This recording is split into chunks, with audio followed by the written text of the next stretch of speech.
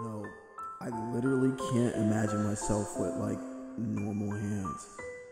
I tried to, I was dreaming like last night, and I was like sorta awake, kind of like a lucid dream, and it didn't work. I couldn't do it. I couldn't imagine myself with like, you know, normal fingers and hands and shit. It just didn't work.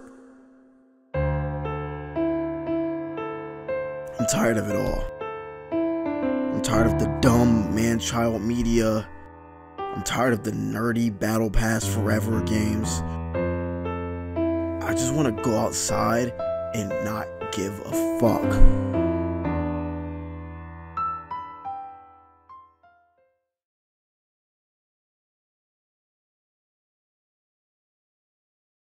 I was watching a video about NPCs, and it was like how we are all NPCs because we all just follow the rules. Anyway, this girl, she asked me for my name, my telephone number, and my email.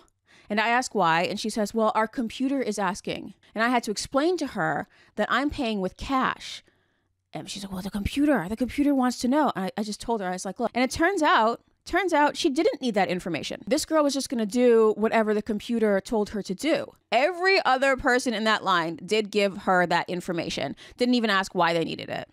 I guess most people just do what they're told. My last video was about the underground rap scene and why I kind of just don't fuck with it no more. You don't gotta go back and watch that video. I'll summarize it here real quick, 10 seconds. The underground plug-and-B rap scene is all about vibes, and I don't fuck with those vibes no more.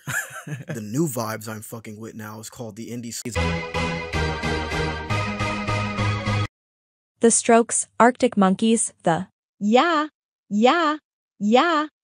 These bands aren't just great bands, but they spearheaded an entire movement of music that trickled down to culture in the late 90s and early 2000s. The indie sleaze scene, or garage rock, or the post-punk revival, it was also called. The indie sleaze scene is a subgenre of alternative rock music that emerged in the late 1990s and early 2000s. It can be characterized by its raw, gritty sound and often explicit lyrics. Similar to the underground rap scene today, the music was more about vibes than actual lyrics or substance. Songs where you can hear this 1 second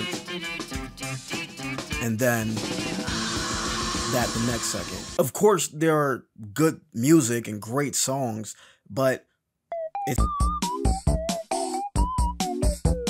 the scene is known for its DIY ethos and underground appeal, with many bands self-producing and self-promoting their music. Very similar to the, we're not gonna keep doing that. These niggas were barely on, like back then, them niggas were barely on the charts compared to, you know, whoever was mainstream at the time back then. It's just kind of cool knowing something that like only a small niche of people know. So it felt cool to be a part of a small, unique community. You see people hate it when their little niche, their little thing just blows up into the mainstream, and now they got all types of people saying their shit, and it's just weird. Watch here, my bust down rolly avalanche. So I think that's one reason why this indie sleaze scene just grabs me so much.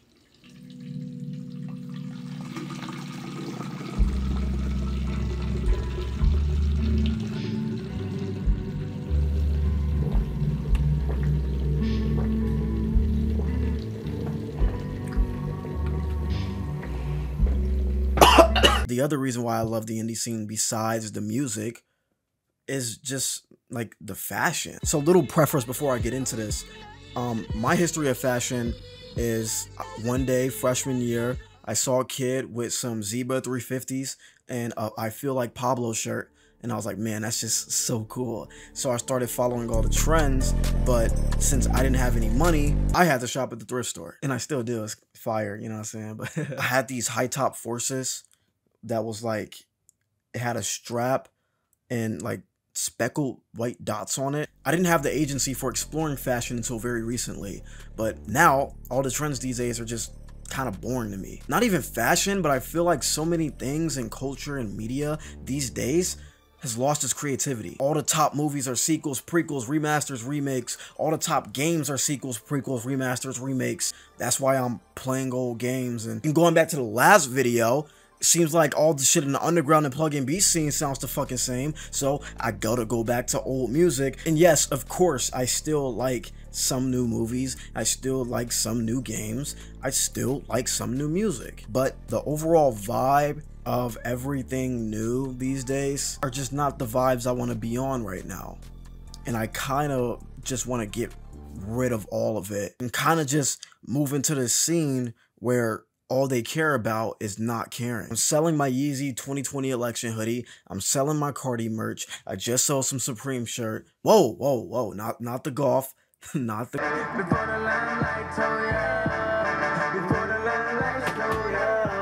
I'm 21. I'm a grown-ass man. And it's time that I start making decisions for myself and turning into a person that I wasn't in fucking high school. By the time this video drops, I should have my ID, and I want to act like an adult. I want to go outside. I want to go to clubs. I want to be young and messy and free in this clean-ass, old and tired and miserable world. But I'm not there yet. I'm taking little steps, like selling all this stupid shit that I don't wear, like not indulging in whatever's new and trendy just because. That's what NPCs do. And just doing whatever everyone tells you to do.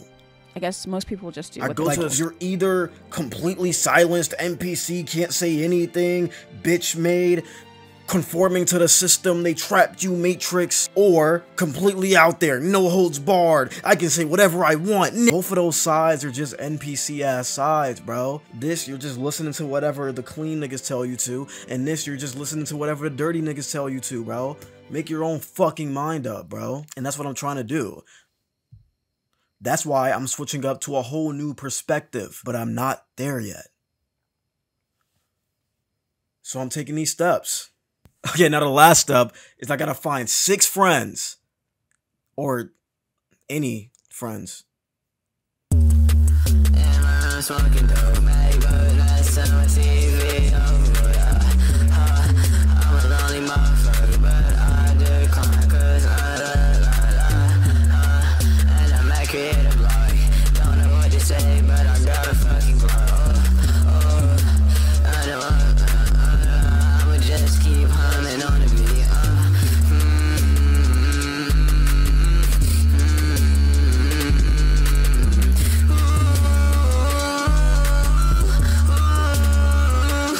Dead ass, bro. Like, I'm playing Diablo right now.